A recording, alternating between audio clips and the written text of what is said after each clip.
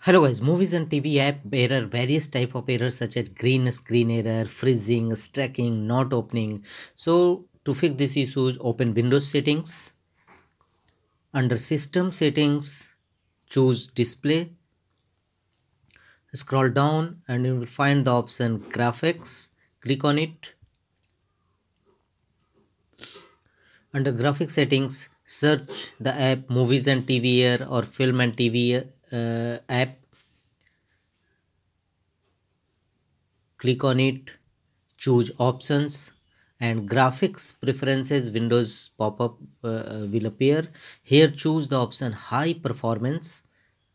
Under GPU NVIDIA graphics, you may also choose don't use optimizations for Windows games, make a check against it, or choose save. This will basically resolve your green screen issues. Now if other type of issues you will find in your movies and TV app, go to app section, choose installed apps.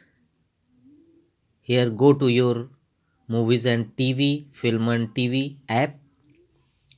Simply you may search, type TV, and under film and TV choose three dot horizontal lines, click advanced options, scroll down and we will find the option reset. Click on it. Again click on reset button. It will take some time. It will reset your movies and TV app and resolve your issues accordingly.